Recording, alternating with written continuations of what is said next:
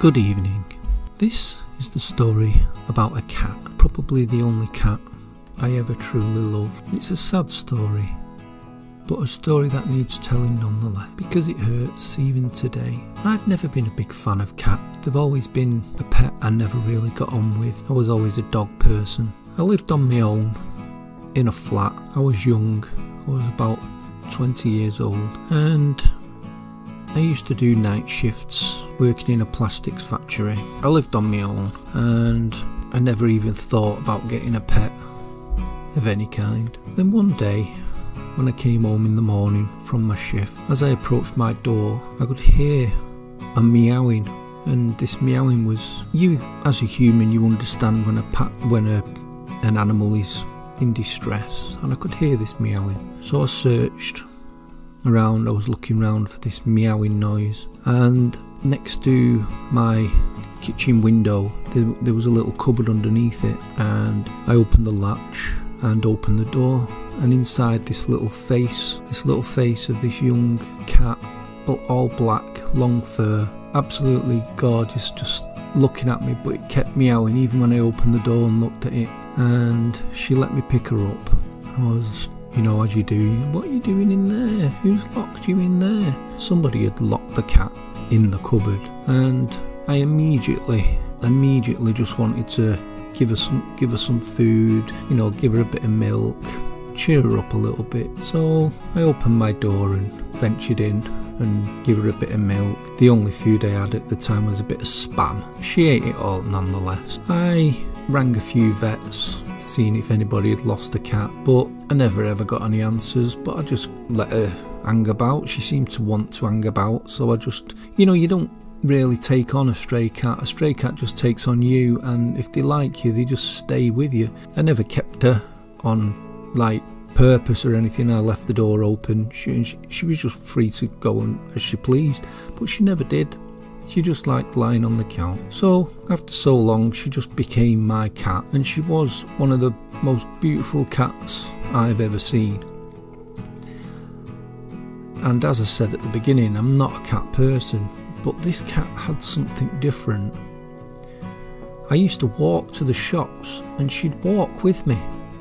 Literally just walk right next to me, like a dog, without a lead, just walk right next to me. And the shop was a good half a mile away, and she'd walk with me, and then I'd go in the shop and she'd just sit on the step outside the shop, wait for me, and then walk back with me. And our relationship was brilliant. She was just a beautiful, absolutely beautiful cat.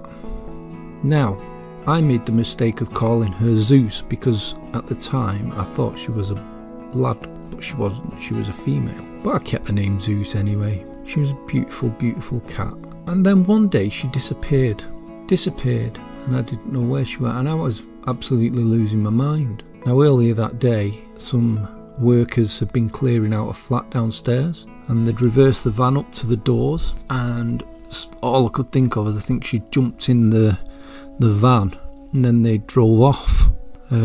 So I rang round a few vets worried about the cat, and eventually after about 4 weeks I got a phone call saying a family had found her. About 30 miles away, and they were willing to bring her back. So I was really happy. I got her back, and she immediately, as soon as the family opened the car door and she heard me, she came bouncing out the car, running towards me, jumped up on me like you see a lion when it meets its keeper after so many years. It was a lovely feeling. It was a feeling that I've wanted. Somebody wanted me, even though it was a cat. It didn't matter. So time went by, and you live your life. You do your thing. You feed her. You take the vets once a year. You get her booster injections. You bath her. She loved baths. Weird that every cat I've had since loves baths as well. I don't know whether it's because I teach them from young, I bath them from young, bath them in the bath, and they don't seem to fight or anything. I don't know how I do it, but they never seem to struggle. They just have the bath, get showered, dry them, blow dry them, bit of talc, and they're buzzing.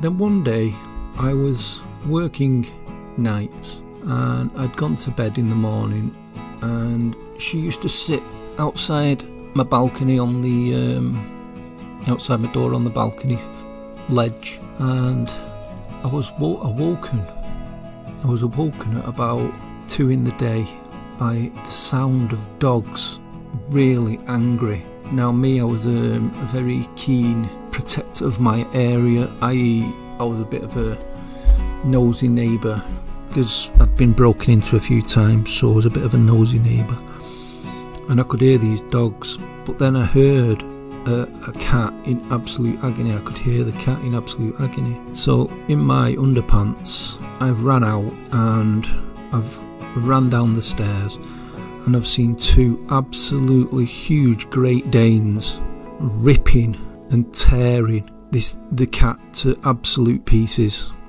blood everywhere. So I've punched one of the Great Danes in the head and clean. I'm not joking here when I say this, I literally knocked it clean out. The other dog, I was chasing around the garden. The woman who owned the dogs was screaming, "Sorry, I'm sorry, I'm sorry, I'm sorry," and I'm just absolutely all over the place trying to chase this dog. She's dragging her other dog, which is absolutely KO'd, by the way. I've never done it since, never done it before. I've never hit a dog. I love dogs, but for some weird reason that day I was so angry, and she was dragging it by its collar along the floor trying to pull it out and drag it away, and she's screaming, "I'm sorry, I'm sorry." And then I've just looked at this cat, which is basically in 2 halves, still alive, and I've picked it up, and I'm covered in blood with this black cat with long hair, and I've got blood all over me. The cat's in 2 halves. I'm on my knees in the garden, and a new young girl had moved into the flat below, and she's looked out of a kitchen window, and all she's seen in the garden is a guy in his underpants, covered from head to toe in blood, crying, shouting, angry, and I just didn't know what to do with myself. I was absolutely in tears. And then as I was sat there thinking to myself, you poor thing, looking at this cat's eyes, it was absolutely mangled, but it was still alive, and I just didn't know what to do. But it was going to die. It died pretty quickly, but I was just sat there, and then I looked up, and my cat was sat on the balcony looking down at me. And I was like, who the fuck's this cat then? And I had no idea who this cat was, but it looked exactly like mine. So I've laid this cat down, ran upstairs to my cat, put it in the house, in the flat. I was like, oh, I didn't know what to do. I was lost. So I got a bath, cleaned myself off. I buried the cat in the garden. I felt a bit sad. I tried knocking on my neighbour's door to say sorry for what she'd seen, but I don't really think she was interested because she didn't open the door. And I was so happy. And then that very same night, my cat went missing. Couldn't find it. I was as you do, and for days, just nothing. And then I decided on about the 5th day to go walk down the moss, which was just behind my house. I thought I'd go and have a look down the moss. It's not a place that I would have thought she would have went, but I thought I'd give it a go. And I started walking down the moss, and then as I was walking down the moss I could see some black fur on the floor, and I could see it poking out of a hedge. So after the elation of realising my cat hadn't been killed that day, and then she just went missing immediately, and I found her, and it was her little red collar, and she'd been shot in the head, literally shot through the head with what can only be described, it must have been some kind of really powerful air rifle. And still to this day I have pictures of her. She was just a wonderful, wonderful cat. So I'd just like to pay tribute to her as a pet, because sometimes we forget about our pets. It becomes a fleeting moment in your life because they don't live very long. I mean, to cats and dogs, humans must be immortal. we must seem immortal because they live the whole life, and then by the time it's their time to die, to them we still look the same age. We don't age to them. So I just thought I'd make this little video just to, you know, give a bit of solace, just to say I still remember you, Zeus, and I will never forget you. You were a great cat, and I know that you're proud of me for taking in 1, 2, 3, and I'm on my fourth. I'm on my fourth cat that I've taken in. I love cats now. I mean, when the cat that I've got now dies, that will be my last, unfortunately. Not because I don't love cats, not because I don't love pets. I just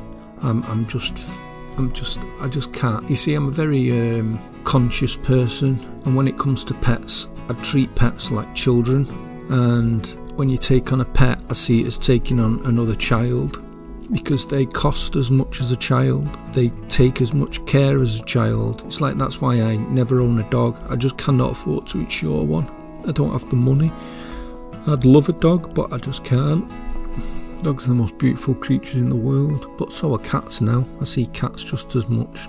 People say cats don't have personalities, but I think I've had 5 up to now, and they all have their own personalities. They really do. They really do. But if they attach to you as a pet, because cats find you, cats will attach to you. You don't attach to a cat will attach to you. And if they like you, you'll learn to love them, and you will realise that each one has its own personality. And that's why I just thought I'd speak about this, because I don't want to ever forget about Zeus, because she was just such a beautiful cat. She really was, and I miss her even to this day. And then I suppose my other favourite cat was Doubles.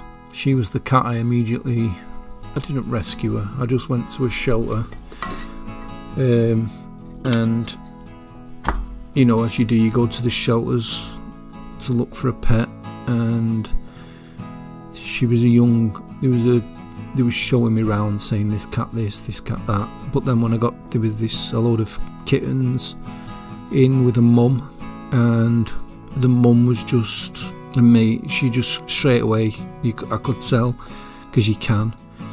And the people said, "What, do you want one of the kittens?" And I was, "Nope, I want the mum. I want the mum."